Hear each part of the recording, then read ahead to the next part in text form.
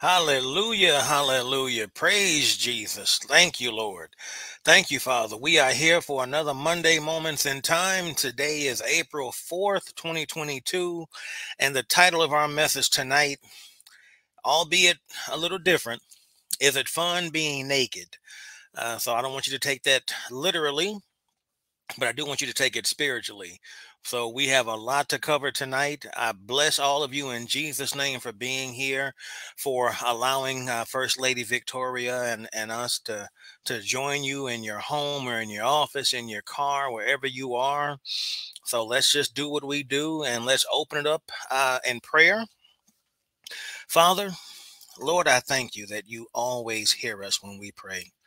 Lord, I thank you for this message tonight. I thank you for even having the ability to deliver a message like this. Lord, I pray over this teaching. I pray over every household represented. Lord, use me tonight and speak through me. All of you, Jesus, and none of me.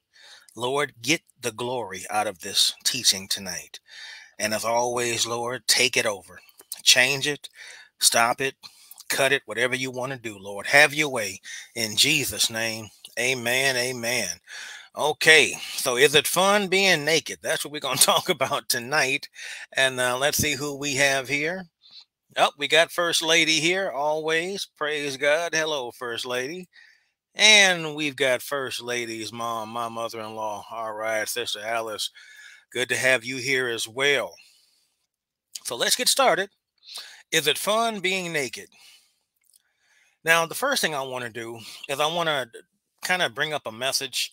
The body of Christ was never meant to be for perfect people. That's why we need a savior. I just want to address something right now because like you, I have a lot of social media platforms that I follow and read and things like that. And without going into details with different documentaries that are out right now, I do want to say two things. Number one, there has always been an attack against the church, against the body of Christ. If Christ himself was under attack, what makes you think that the church of Jesus Christ won't be under attack? I don't condone anyone doing wrong. And I don't condone any church representing Christ to do wrong as well. But I want those of you who are listening to me to really understand the body of Christ is filled with flawed people. And I don't want anyone to think that when you join a church, everyone is going to be perfect. The body of Christ is full of flaws. And, I look at some churches and I want more of the body of Christ to come out and to show people, hey, you know what? We are just as flawed as anybody else. That's why we need a savior. So you've seen the same documentaries, I'm sure that I've seen and people are talking about. And I pray for these churches. I pray for these ministries, these ministers, these congregations. But when you talk to people who are not born again, you just remind them, hey, the church is made up of flawed people. Okay, so keep that in mind.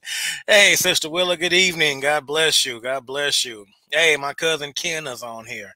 All right. So I just wanted to put that, out there. And I may talk more about it some other time, but I really wanted to kind of speak on that. And yes, some of you do notice I am pulling for Kansas tonight. So I'm hoping that Abaji and McCormick and Martin can pull it off tonight. But hey, Caleb Love, he's got him and Armando Baycott, I think it is.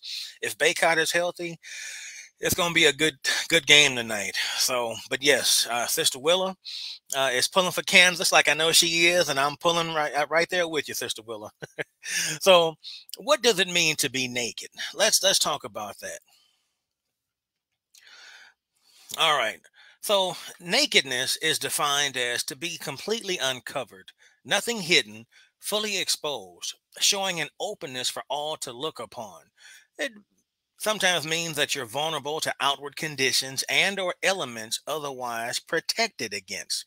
So keep that in mind. That's the definition of naked. To be born again and walking with Jesus, but being partially naked and afraid and angry and hurt. This is where some people are. They're born again, they're walking with Jesus, but they're partially naked. They're uncovered and they're open to all type of elements. And these people they're afraid. And this represents the body of Christ. Many of us are afraid. We're angry. We're hurt. And how is that? That you can walk with Christ and be those things because you're partially naked. Now, many of you have heard this teaching before, and I show this particular photo because what you're looking at is a photo of an armor. And many of you are familiar with Ephesians 6, 10 through 12. Put on the whole armor of God, the shield of faith and the helmet of salvation. And what I wanted to do tonight, I wanted to change it up just a little bit because I don't know about you, but when I'm thinking about what I'm going through, and there are some days I am hurt, some days I am angry, some days that I'm just out here like anybody else and I'm afraid. I've got fear, different things. I don't picture this. I can't grasp, wearing body armor like that. It just doesn't resonate with me. So what I wanted to do was change it up a little bit. And for me, when I think about going through situations, this is what I look at. When I'm hurt, when I'm angry, when I'm afraid, this is what the body of Christ is looking like when gas prices are going higher, when you have to decide on, you know, if you are going to even buy certain food, are you going to fill up the car this time? And how you going to pay your rent? The mortgage is due. Do you pay half of it and then get a half a tank of gas? Or do you pay all the mortgage and you don't get any gas? I just don't, I don't, I guess you could say it's not agree. I'm just not there seeing somebody in armor. But these tears, people having their hands folded, wondering where are we going to get our money from? Where are we going to get money to pay the bills? What are we going to do? That is what I want to bring out today, and having you not to be naked, but looking at Ephesians 6:10 through I think it's 15, understanding how you can be clothed in God. You look at something like this and you see this picture of this young lady and you see somebody who is probably broken, somebody who's weak. Things that have happened to me, I told First Lady, I'll never tell somebody, stop crying, be strong. That no longer makes sense to me because a lot of times being strong in the Lord and in his power, not yours, being strong can mean a whole lot of things. Being strong can mean crying and just letting it out. There were things I went through and I had to just let it out. I'll never tell a man anymore, come on, stop all that crying. No. Sometimes being strong does mean crying and letting it out. Sometimes being strong does mean walking away. Somebody comes up to you and they want to rob you or they want to confront you, to fight you or intimidate you. It's the weak person that wants to just show their strength by resorting to violence. But it takes more strength to walk away. So when you hear that verse, be strong in the Lord, in his mighty power, not yours, be strong in his mighty power. Sometimes being strong means walking away. Sometimes being strong means not saying anything, just holding your peace. That takes strength. I have to work on that with me. Sometimes forgiving the unforgivable. I've had to forgive certain people and situations, and the Lord is still working on me. And that is one thing, not so much forgiving, but First Lady can tell you, walking away, not saying anything. This particular teaching, I want to tell you right now, I'm right there where you are. I'm delivering this message. The Lord helped me to create it and present it. But if I were recording this message and putting it on a tape or a CD, I'd be playing it too. I'm right here with you guys. This message is talking to me too. Finally, depending on Jesus for what you're trying to get on your own. That's what being strong means as well. When you just finally give up and just say, Lord, I can't, I give up. I'm gonna have to lean on you like I should be doing anyway, because Jesus wants you to fully depend on him. Allowing yourself to be open and honest or vulnerable. Yeah, I'm showing a black man and a black woman crying. And it's not always going to be something that's strong that shows up when either you're black, you're white, you're Hispanic, you're Asian, no matter what. I'm showing this to you, just showing I represent black men. First Lady represents black women. And yeah, we cry. We have issues. But how do you get strong? How do you be strong? How do you do this? How in the world do you be strong in the Lord and in his power? How do you do that?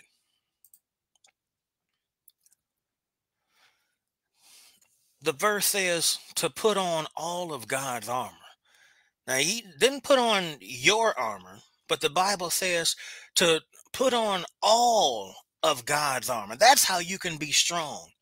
And what I'm getting at is, in order for you sometimes to walk away, in order for you not to say anything, in order for you to forgive the unforgivable, in order for you to understand times are going to be hard for the world, but we are going to be taken care of. How do you accept that? How do you walk around with that type of faith, knowing, Tony, there's not a gas price for Christians and non-Christians. When I go to the pump and out here in LA and it is $6.19 per gallon, they're not saying, oh, that's for the world, but hey, you a preacher, you're the body of Christ, I'm gonna knock that down to $2. No, I'm paying the same amount of gas per gallon that the world is paying.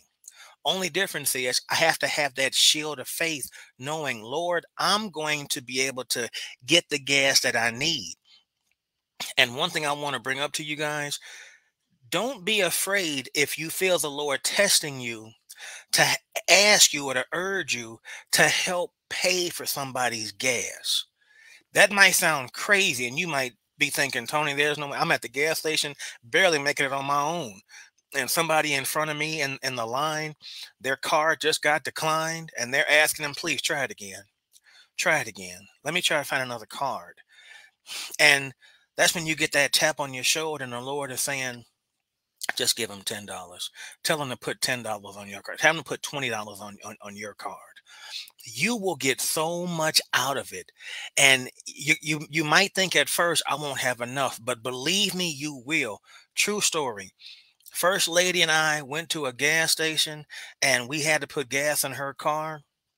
And I'm not kidding you. I'm not, we are trying to make it like everybody else. Okay. But this young man, disabled, and again, this whole thing could look like a scam, but I made sure it wasn't. This young man came up to me, disabled, asked me, can you help us? We're kind of stuck trying to get gas in our camper. And I said, what? Gas in your what? Gas in our camper. These people had an RV at the gas station. I'm not talking about those little RV. I'm talking about, it was an old, broken down, beat up RV that was huge. And he was walking around trying to get somebody to give him money. And this woman who appeared to be his mother was walking around trying to get people to give her money. And, this was during COVID. So you had to wear a mask. The mother and the son didn't have a mask. The mother had what looked to be a torn t-shirt that she had as a mask, and her son had what appeared to be the other half of the t-shirt as a mask. Very dirty. And I'll just tell you, at the prompting of the Lord, I went over there. First Lady, I told her to watch me just to make sure, watch my back. I went over there and I said, look, why don't you allow me to put some gas in this vehicle to get you going in Jesus' name? And the mother stopped asking other people and came over there and was like, thank you, thank you, thank you. And she kept thanking me. And I said, it's okay. And I'm letting the pump go and go and go. And you can see she was getting uncomfortable, because she's watching the pump, looking at me, waiting for me to shut it off. And I don't know if if you guys have paid via a credit card at a gas pump, but when you do that, and you don't give it a certain amount, it just keeps going, but it does stop automatically at $75. This is not trying to get you to look at me. It's all about Jesus. She could not believe I put $75 in her tank. And I asked her, do you want me to keep going? She said, no. Oh my God, no, no, that's perfect. That's more than what we need. And her and her son got back in this RV and took off. And people were looking at me and at them. And me and First Lady just started praying for them, kind of broke down a little bit and blessed them. And yeah, we've had blessings ever since then. Just be on the lookout in case the Lord wants to use you like that as well. So again, how can you overcome these evil days that we're in, no matter what the circumstance? Put on all, not part of it, all of God's armor, his armor, so you can stand firm against what? All the strategies of the devil. If you're partially covered, you won't be able to stand firm against all the strategies of the devil. So put on all of God's armor. I want to read this to you. New York Times bestseller book. This book had over 40 million copies sold. The number one most influential business book of the 20th century, one of the most inspiring and impactful books ever written, has captivated readers for nearly 3 decades. This book has transformed the lives of presidents and CEOs, educators, and parents, millions of people of all ages and occupations. You might be thinking, that must be the Bible. My God. And I wish it was. This is the book they're talking about. The Seven Habits of Highly Effective People, written by Stephen Covey. Now, I have no problem with this book. Some of you may have this book. Some of you may have read this book. I have no problem with this book.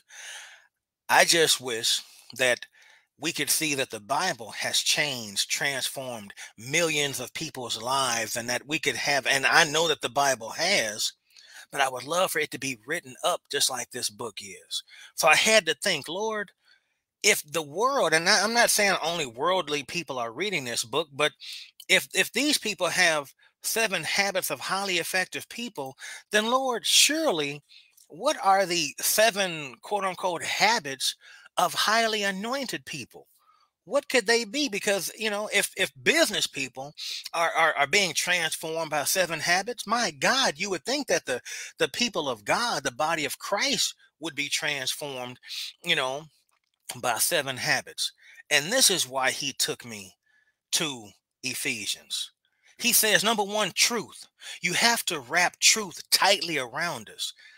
Now, this is one word, and my cousin Kenny and I have talked about this many times. What is under attack right now? The idea of truth. Well, that's your truth. Well, that's my truth. Well, there's alternative facts. There is a war against truth. The first thing you have to have in this world in order to be clothed and not naked is have truth tightly wrapped around you. That should be the thing that holds up everything. It holds up your pants, it holds up your skirt, it holds down your shirt. Without truth, you're naked. You can be as good a goody two shoes all you want to, but if you're not walking around in truth, you are completely naked. So have truth, number one. Number two, the second habit of highly anointed people, righteous living. Righteous living. And again, it's progress, not perfection. There is nobody perfect but Jesus Christ. Nobody perfect but him. And I know sometimes people, they look to the church for perfect people. There is no perfect church. There are no perfect pastors. I'm not perfect. First Lady Victoria is not perfect. If any of you join a perfect church, that church is now no longer perfect. Not talking about you, but just saying we have to stop letting people think that the church is a body of people who are perfect. Don't commit any more sins. We are just fine. We're all walking around like doves. We only wear white every single day. Our feet never touch the ground. Because when somebody in the church will mess up, the world says, see, there's them church people. I knew they were all fake. And it's like, no, they're not fake. They're people. The difference between you and them is they're born again and you're not. But we make sometimes the same mistakes. Hopefully not all, but the church does make mistakes. So that's the second habit of highly anointed people, righteous living. Walk in the peace of the gospel of Jesus Christ everywhere you go so you don't stumble and get hurt. That's the third habit. Walk in peace. But walk in peace how? Of the gospel of Jesus. The Bible was very clear and detailed and deliberate when it said, walk in the peace of the gospel. Because you got people who deny that Jesus is the Son of God and they walk in complete peace. And that's worldly peace. That's not spiritual peace. That's not true peace. So, not again, I'm not knocking anybody who has their own thinking and their own mindset of peace, but I'm talking to the body of Christ. If you want the third habit of highly anointed people, walk in the peace of the gospel. And Tony, how do you do that? That means everywhere you walk, you stand on the word of God. What does that mean? That means when you want to deliberately do something, if you go to and I'm just bringing up gas because that must be, it's on my mind. So there may be somebody out here who either one of you or one of you have to somebody has to talk to somebody about gas. But whenever you get to the gas station and you're looking at your wallet, your bank account, and the gas tank, you find a verse in the Bible. For we know that all things work together for good to those who love God and those who are called according to his purpose. Romans 8:28. Find a verse and you stand on that verse and say, Lord, according to your word, and you speak that word over your situation. That's how you walk in peace. If you want that job, if you want that certain degree, if you want that certain house, whatever you want, you have to find a verse and stand on it. That's how you walk in the peace of the gospel. The fourth habit, protect your heart from fear and worry with faith as your shield. Fear and worry don't come from your mind. It comes from your heart.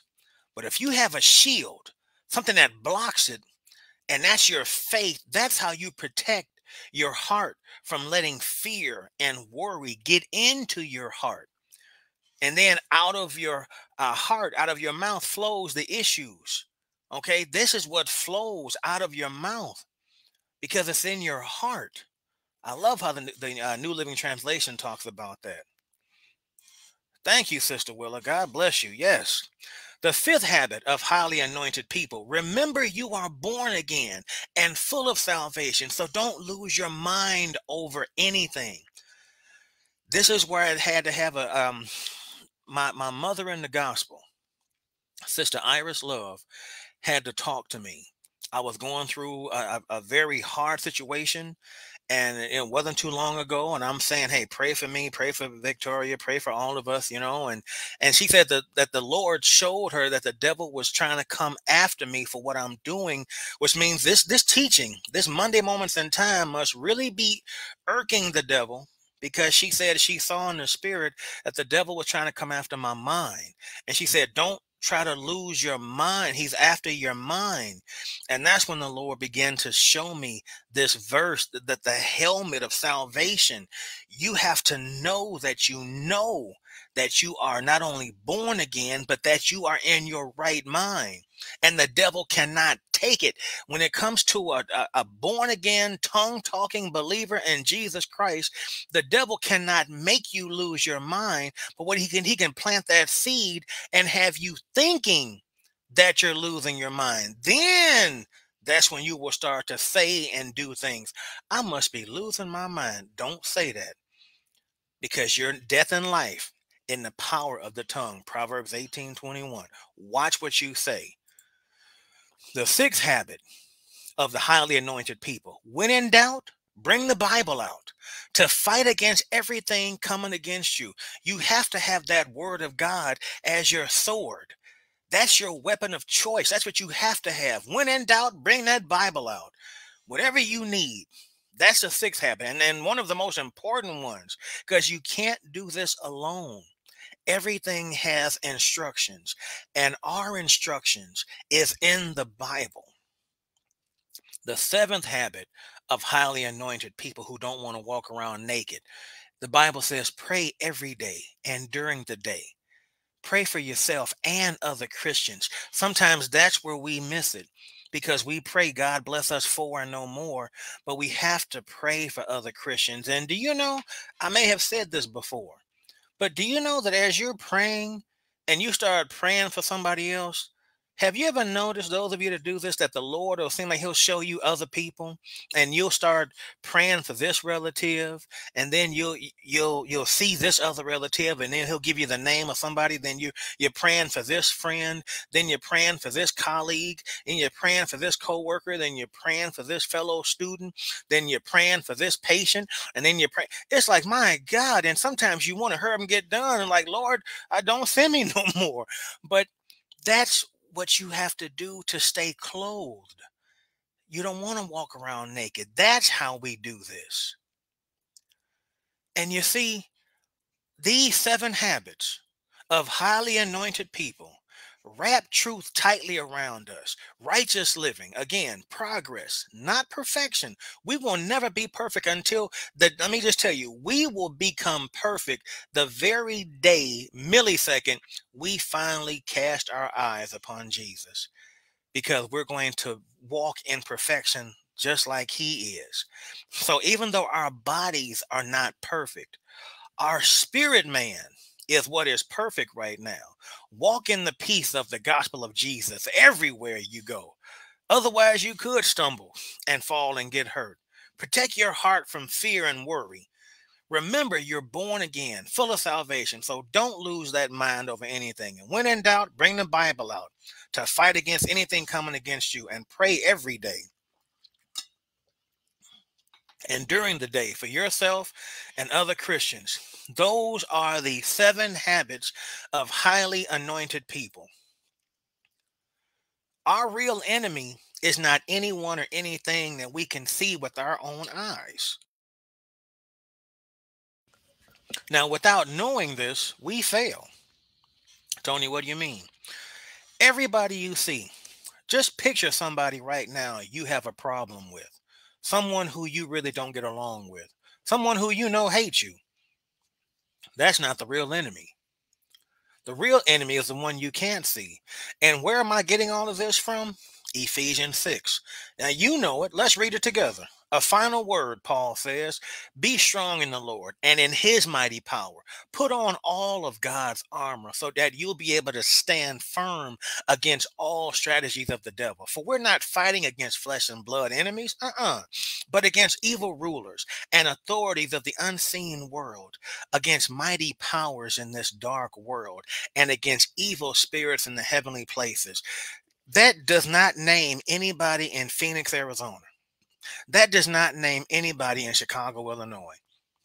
That does not name anybody in LA, California. That does not mention anybody in Mount Olive, Mississippi, Atlanta, Georgia, Tallahassee, Florida. That doesn't mention it. Our true enemy is in the heavenly realm. The demons that are being controlled by the devil, who are controlling the people who live in Illinois and Arizona and Mississippi and Florida. Then he goes on and says, therefore, put on every piece of God's armor so you'll be able to resist the enemy. Not these people, but resist the enemy in the time of evil. Then after the battle, you'll still be standing firm, bless God. So stand your ground, putting on the belt. There you go, the belt of truth. There's truth, the belt of truth. And the body armor of God's righteousness. For your shoes, put on the peace that comes from the good news, the gospel, so you'll be fully prepared. In addition to all of these, hold up the shield of faith to stop those fiery arrows of the devil. Again, there's that fear and worry. Put on salvation as your helmet and take the sword of the Spirit, which is the word of God. Pray in the Spirit at all times and on every occasion. Stay alert and be persistent in your prayers for all believers everywhere. If you do that, the 7 habits of highly anointed people, you are not going to be naked. You are going to be fully clothed at all times. Now, did you know that we have got help like this? Let me show you the kind of help that we have, okay? We have help like this. Did you know that snake venom is deadly, with as many as 100,000 people worldwide dying each year from snake bites? The venom from a snake is made up of several hundred proteins, which all have a different effect on the human body. Two main ways snakes make us suffer. They do it by attacking the circulatory system, the blood, or the nervous system. This is what snakes do, okay? It's in the blood. When the Lord showed me this, I broke down. And this is how I'm going to end the teaching tonight. It's in the blood. Did you know Crofab is a purified product approved by the FDA back in the year 2000? It is the only USA approved antivenom for pit vipers, rattlesnake, copperhead, and water moccasin snake bites. So what does that mean? Crofab is only made in sheep. Sheep have a natural, my God, sheep have a natural immunity to pit viper venom. The anti-venom you would take if you got bit by a rattler was made where? Inside of a sheep, bless God. The sheep are being bred for the contents of their blood. Naturally produced cures for snake bites, scorpion stings, and drug overdoses is made within the sheep. The anti-venom that you would take if you got bit by a rattler was made where? Inside of a sheep. Naturally produced cures, let me say it again, for snake bites, scorpion stings, and drug overdoses are produced inside of a sheep. It's in the blood. And what should make you holler when I talk about that the antivenom for snake bites and scorpion stings and drug overdoses is made within the sheep? Because people, if that sounds familiar to you, bless God, it's because when you look at Luke 10:19, and I'm just trying to hold it together, Jesus said, behold, I give unto you power to trample, to crush, to tread on snakes and scorpions and over all the power of the enemy, and nothing by any means will ever hurt you. It's in his blood. What I wanted to get out to you tonight is not just for you not to be naked, but to understand everything that we could possibly be up against. Jesus said, I got you. I got you. Isn't it ironic? It's not a horse.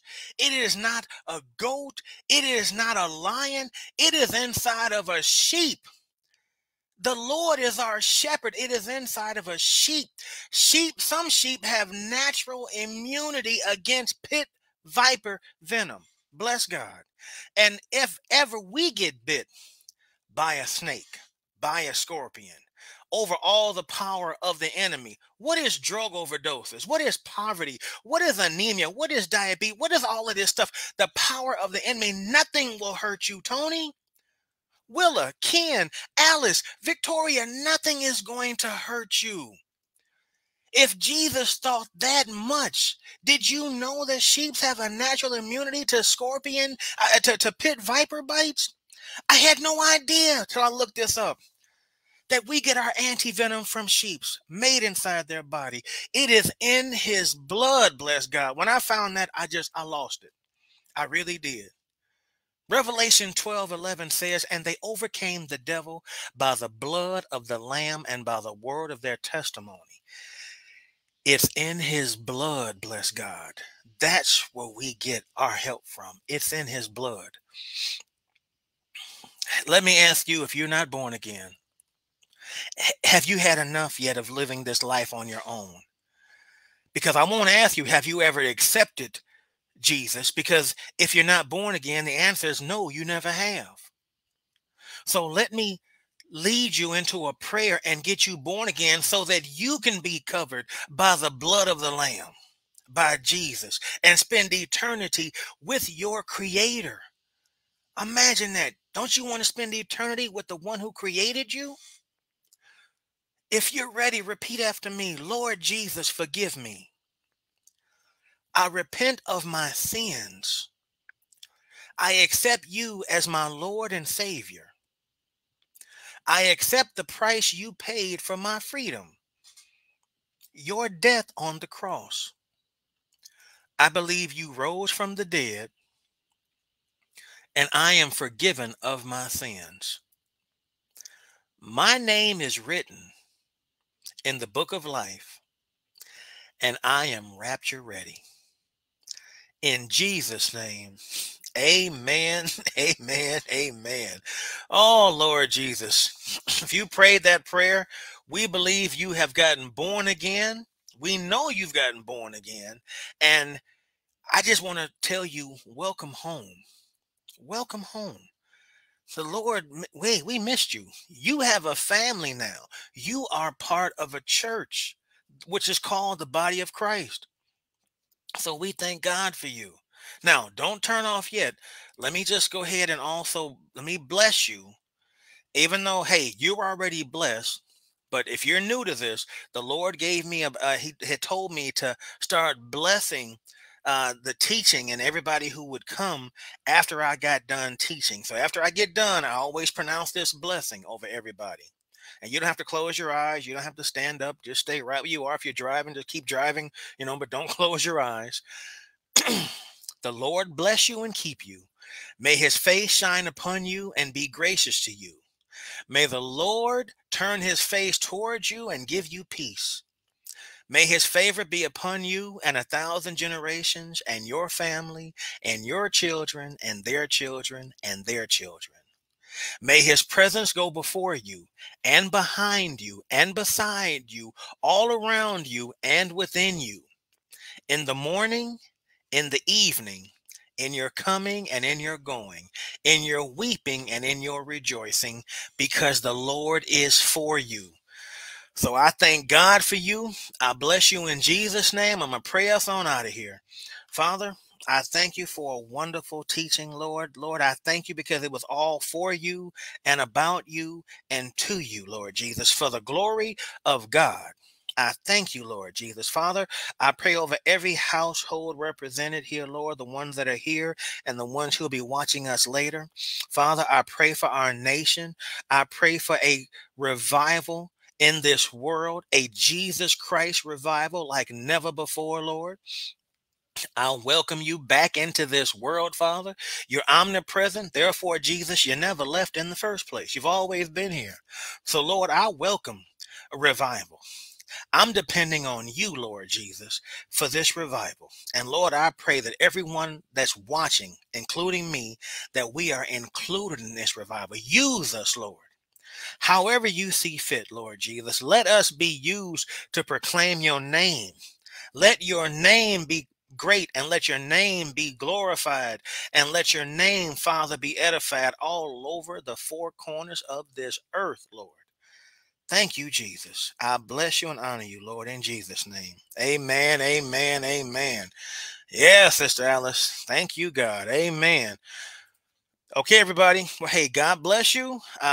We'll either see you next Monday. I'll see if the Lord tells me otherwise. If not, if we're not going on, I'll let you know. But bless God, I couldn't wait to get this message out there to you. So you know what? Nothing shall by any means hurt you. God got us, y'all. He's got us. Hey there, Sister Valerie. All right, all right, all right. God bless you too, Sister Valerie. So, hey, everybody, God bless you. I hope you enjoyed this message. And I just thank God. I thank God. I'm still pumped because I had no idea about sheep and about the anti venom, and that's just it's going to always kind of uplift me. So hey, I'll let you guys go. I love y'all with the love of the Lord. Take care. We'll see you next week. God bless.